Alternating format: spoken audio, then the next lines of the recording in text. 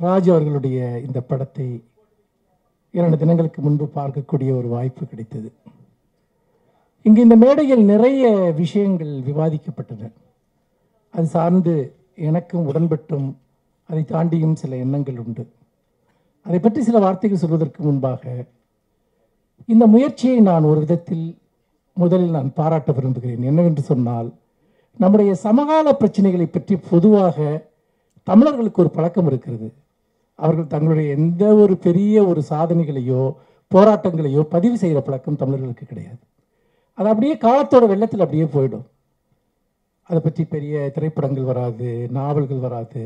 அதே போல் அதாவது அதையெல்லாம் பிறகு யாரோ ஒரு செய்தியாக மட்டும் நினைவு கூறுவார்கள். நன்றாக யோசித்து பார்த்தால் இந்த தமிழகம் எத்தனையோ விதமான மிகப்பெரிய போராட்டங்களை நடத்தியிருக்கிறது, பிரச்சனைகளை சந்தித்திருக்கிறது. இப்போ ஒன்றும் இல்லை, 2015 சென்னையில் அவ்வளோ பெரிய ஒரு வெள்ளம் வந்தது. அந்த வெள்ளங்கிறது எவ்வளோ பெரிய அனுபவங்கிறது நமக்கு தெரியும். ஆனால் எத்தனை திரைப்படங்கள் அதை பற்றி தமிழில் வந்தது, எத்தனை டாக்குமெண்ட்ரி வந்ததுன்னு பார்த்தா ஒன்றுமே கிடையாது. எவ்வளோ பேர் அதில் பாதிக்கப்பட்டாங்க. அதே போராட்டங்கள்னு எடுத்துக்கிட்டிங்கன்னா, இந்தியாவிலேயே அதிக போராட்டங்கள் நடக்கிற மாநிலம் தமிழகம் தான். தமிழனை எப்பவும் போராட்ட களத்திலேயே வச்சிருக்கணுன்ட்டு சில சக்திகள் எப்பவும் விரும்புகிறாங்க. வெவ்வேறு பகுதியினர் வெவ்வேறு பிரச்சனைகளுக்காக போராடிக்கிட்டே இருப்பாங்க. பல போராட்டங்களுக்கு எந்த அர்த்தமும் இல்லாமல் முடிஞ்சு போயிடும். சில போராட்டங்களுக்கு பேரளவிலான வெற்றி கிடைக்கும், சில போராட்டங்களுக்கு தற்காலிகமான வெற்றி கிடைக்கும். அதனால் தமிழர்களை நல்லா யோசிச்சு பாருங்கள். கடந்த சில வருடங்களாக அவர்கள் எப்போதும் போராட்ட களத்திலேயே இருக்கிறார்கள். ஆனால் இந்த போராட்டங்களுக்கும் இந்த மெரினா புரட்சிக்கும் இடையே ஒரு முக்கியமான ஒரு விஷயம் என்னவென்றால், அந்த போராட்டம் தான் தமிழகத்தின் எல்லா தரப்பினரும் பங்கேற்ற ஒரு போராட்டமாக இருந்தது என்பதை நாம் பார்க்கிறோம். அரசியல் கட்சிகள், சாதி மத வேறுபாடுகள் எதுவும் இல்லாமல், நகர்ப்புறம் கிராமப்புறம் என்கிற வித்தியாசம் இல்லாமல், ஒரு மிகப்பெரிய அளவிற்கு தமிழன் என்கிற ஒரு ஒற்றை அடையாளம் முன்னணிக்கு வந்த தருணம் என்பது இந்த மெரினா புரட்சியில்தான். அப்படி பார்க்கிற போது தமிழன், தமிழ் அடையாளம், தமிழ் பண்பாடு என்று சொல்லக்கூடிய இந்த மையப்பள்ளியின் அடிப்படையில் ஒரு மிகப்பெரிய ஒரு கிளர்ச்சியை தமிழகம் சந்தித்தது. அப்படி பார்க்கும்போது இந்த விஷயத்தில் நாம் பெருமைப்பட்டுக் கொள்வதற்கு முதன்மையாக இருக்கக்கூடியது தமிழனுக்கென்று ஒரு அரசியல் இருக்கிறது, தமிழனுக்கென்று ஒரு அடையாளம் இருக்கிறது என்பதை ஒட்டுமொத்த இந்தியாவிற்கும் உலகிற்கும் சொன்ன ஒரு புரட்சியாக மெரினா புரட்சி இருந்தது. அதனுடைய வேவ்ஸ் அல்லது அதனுடைய வைப்ரேஷன் என்பது அது தொடர்ந்து அதற்கு பின்னால் பல போராட்டங்களில் எதிரொலித்தது. அப்போதுதான் இந்த தமிழ் அடையாளம் சார்ந்த ஒரு போராட்டத்தை அல்லது பிரச்சனைகளை முன்வைப்பது, தமிழ் நிலத்தினுடைய ஒரு குரலை கேட்பது என்பது முன்னணிக்கு வந்தது இந்த மெரினா புரட்சியின் மூலமாகத்தான். அந்த ஒரு கான்ட்ரிபியூஷன் என்பது அது மெரினா புரட்சி தான் அதை செய்தது என்பதை நாம் மறந்துவிடக்கூடாது.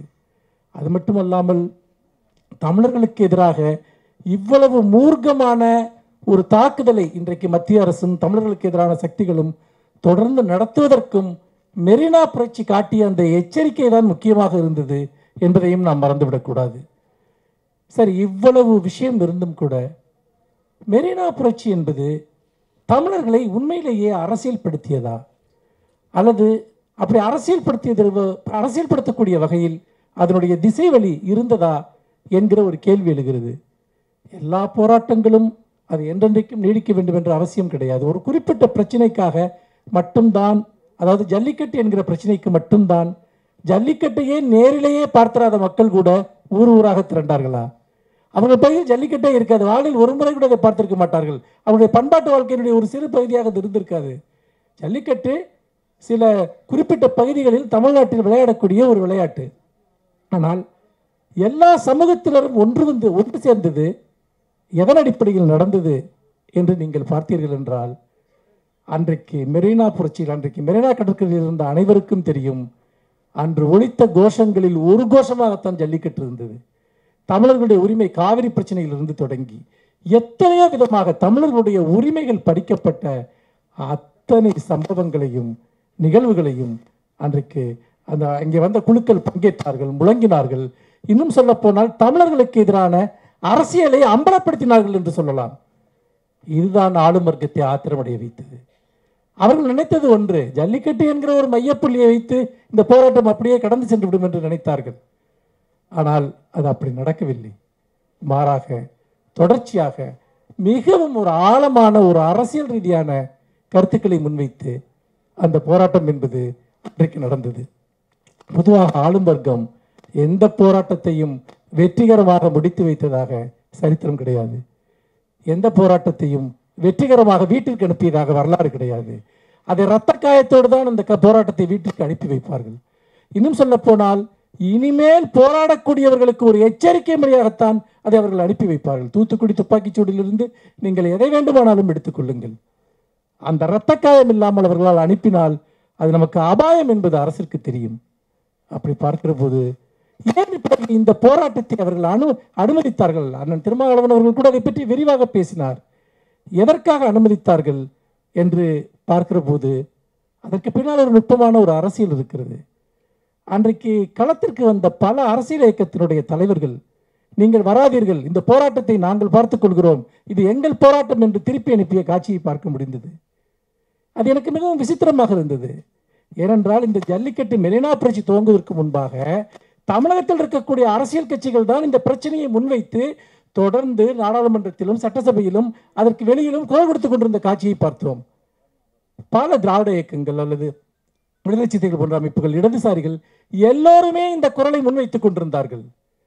அது ஒரு மிகப்பெரிய அளவிற்கு தமிழகத்தினுடைய குரலாக மாறத் தொடங்குகிற போது அந்த ஒட்டுமொத்த கவனமும் வேறொரு திசை நோக்கி திருப்பப்படுகிறது. ஏன் அரசியல் தலைவர்கள் வரக்கூடாது? ஏன் சினிமாக்காரர்கள் வரக்கூடாது? அது எனக்கு புரியவில்லை. அவர்கள் வந்தால் எப்படி திசை மாறிவிடும்?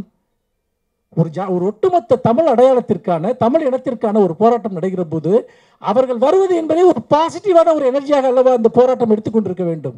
ஏன் அவர்களை நீங்கள் விளக்குகிறீர்கள்? அப்படி என்று சொன்னால் அதற்கு பின்னால் என்ன நோக்கம் இருந்தது? அப்படி என்றால் அரசியல் இயக்கங்கள் சாராத, அரசியல் கட்சிகள் சாராத ஒரு இளைஞர் கூட்டத்தை நீங்கள் உருவாக்க விரும்புகிறீர்களா? அதற்காக மட்டும்தான் இந்த பிரச்சனைகளை நீங்கள் பயன்படுத்திக் கொள்ள விரும்புகிறீர்களா? இதற்கு மறைமுகமாக ஆதரவளித்தவர்கள், இதை பின்னால் இருந்து ஊக்கப்படுத்தியவர்கள், நான் போராடியவர்களை பற்றி நான் எந்த ஒரு குறையையும் நான் சொல்ல மாட்டேன், அவர்களில் ஒருவனாகத்தான் நானும் இருந்தேன்.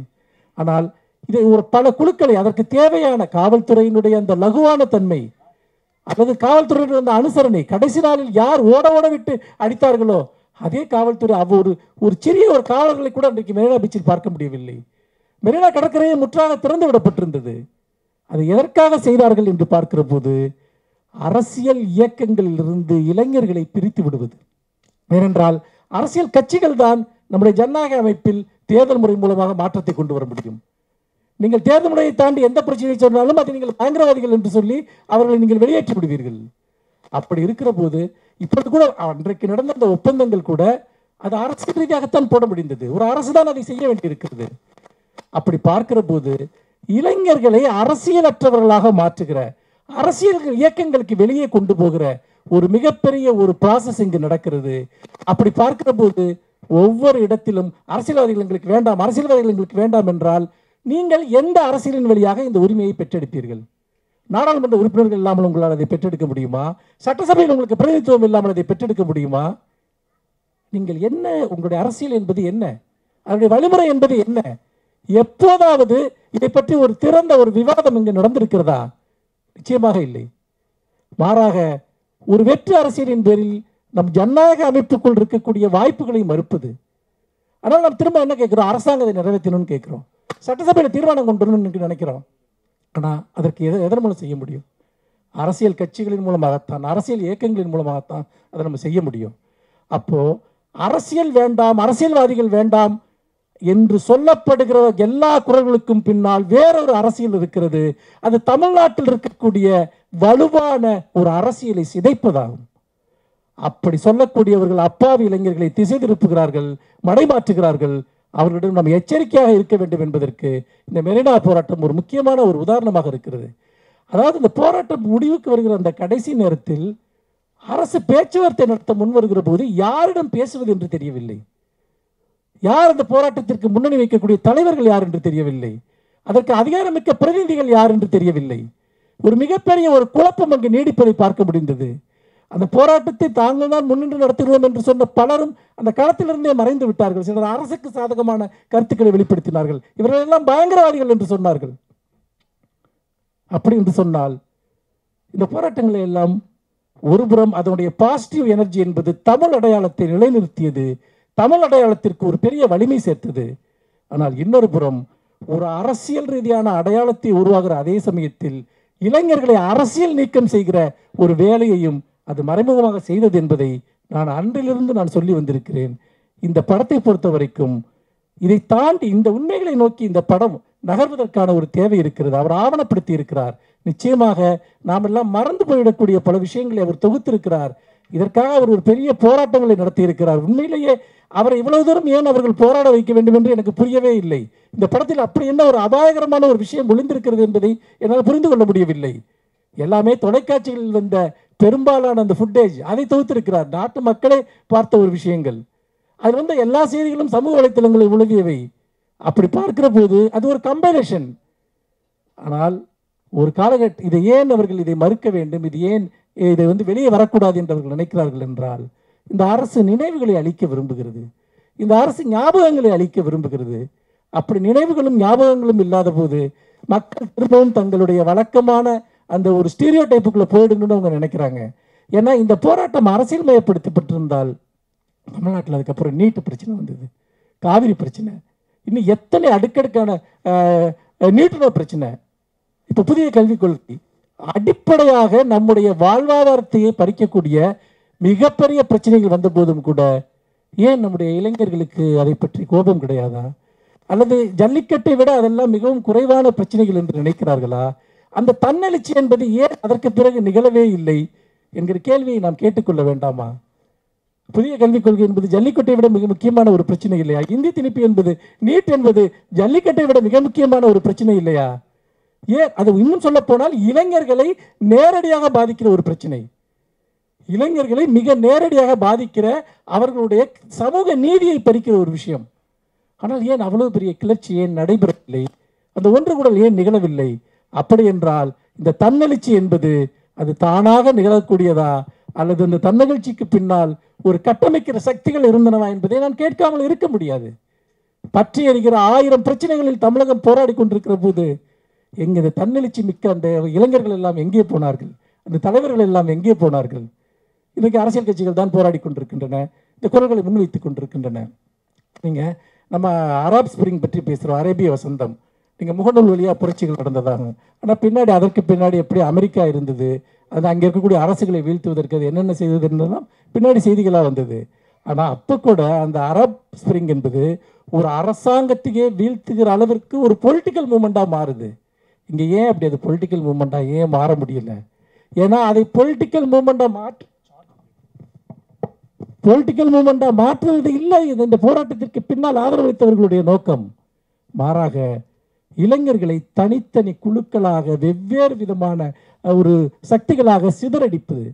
இந்திய எதிர்ப்பு போராட்டத்திற்கும் இந்த போராட்டத்திற்கும் உள்ள முக்கியமான ஒரு வித்தியாசம் அதுதான். தமிழ்நாட்டில் இந்திய எதிர்ப்பு போராட்டம் நடந்தபோது அது ஒரு அரசியல் இயக்கமாக மாறுகிறது, அது பல அரசியல் மாற்றங்களுக்கு வித்திடுகிறது. அது வெறுமனே இந்திய எதிர்ப்பது மட்டுமல்ல, மாநில சுயாட்சி என்கிற தமிழகத்தினுடைய உரிமைகள் என்கிற ஒரு வடிவமாக அது மாறுகிறது. அன்றைக்கு இருக்கக்கூடிய அரசியல் இயக்கத்தோடு, திராவிட இயக்கத்தோடு ஏந்து மாணவர் போராட்டம் அங்கு சென்றது. அது தமிழ்நாட்டில் எத்தனை சாதகமான விளைவுகளை ஏற்படுத்தியது என்பதை நாம் பார்த்தோம். அப்படி பார்க்கிற போது தன்னெழுச்சி போராட்டங்கள் என்பது தன்னெழுச்சி அல்ல, அதற்கு பின்னால் வேறு கரங்கள் இருக்கின்றன. நமக்கு தேவை ஜனநாயக அமைப்பிற்குள் எதன் வழியாக மாற்றங்களை கொண்டு வர முடியுமோ அது தேர்தல் முறையின் மூலமாகத்தான் வர முடியும் என்பதை நாம் ஏற்றுக்கொண்டோம் என்று சொன்னால் அது ஒன்றுதான் நம்முடைய பயணத்திற்கு உதவக்கூடிய ஒன்றாக இருக்கும். இல்லாவிட்டால் நம்முடைய இளைஞர்கள் செய்யக்கூடிய தியாகங்கள், இப்பொழுது இந்த வழக்குகளை பற்றி எல்லாம் பேசினார்கள். அன்றைக்கு போராட்டத்தை வழிநடத்தியவர்கள் அல்லது போராட்டத்துக்கு பெரிய ஆதரவளித்தவர்கள் யாராவது இந்த இளைஞர்கள் இந்த வழக்குகளை நடத்துவதற்கு உதவுகிறார்களா? அவர்களுக்கு பின்னால் இருந்து அவர்களை பாதுகாக்கிறார்களா? இந்த போராட்டத்தில் மட்டுமல்ல, எந்த போராட்டத்திலும் சொல்கிறேன், போராட்ட களத்திற்கு அழைத்தவர்கள் யாரும் அதற்கு பின்னால் பாதிக்கப்படுகிறவர்களை, வழக்குகளை சந்திப்பவர்களுக்கு பெரும்பாலும் எந்த உதவியும் செய்வது கிடையாது, சில விதிவிலக்குகளை தவிர. அப்படி பார்க்கிற போது போராட்டம் என்பது ஒரு நாளில் தொடங்கி இன்னொரு நாளில் முடிவதல்ல. அது ஒரு பிரச்சனையிலிருந்து இன்னொரு பிரச்சனைக்கு, இன்னொரு பிரச்சனையிலிருந்து இன்னொரு பிரச்சனைக்கு அது விரிவடைந்து செல்கிற போதுதான் அதற்கு ஒரு சித்தாந்தம் இருக்கிறது என்று அர்த்தம், அதற்கு ஒரு அரசியல் இருக்கிறது என்று அர்த்தம். மாறாக ஒரு ஃபெஸ்டிவலாக, ஒரு கார்னிவலாக நாம் போராட்டங்களை பார்க்கிற மனநிலை என்பது தொடர்ந்தால் இதுபோல வேறு சில ஃபெஸ்டிவல்களும் வரும், கார்னிவல்களும் வரும், மக்கள் கூடி கலைவார்கள், கொஞ்சம் ரத்தம் சிந்துவார்கள், அதற்கு பிறகு மீண்டும் அதே ஒடுக்குமுறைகள், அதே ஏமாற்றுதல்கள். ஆகவே மக்களுடைய எழுச்சியும் அரசியல் இயக்கங்களும் ஒருங்கிணைந்து பயணப்படுகிற போதுதான் உண்மையான மாற்றங்கள் வரும். அந்த வகையில் ஒரு ஆவணத்தில் அதில் பல நிரப்பப்படாத அம்சங்கள் இருக்கின்றன. இந்த 18 பேருங்கிற விஷயமெல்லாம் அவருடைய அரசியலை பற்றியெல்லாம் எனக்கு கடுமையான விமர்சனங்கள் இருக்கின்றன. நான் அதற்குள் போக விரும்பவில்லை.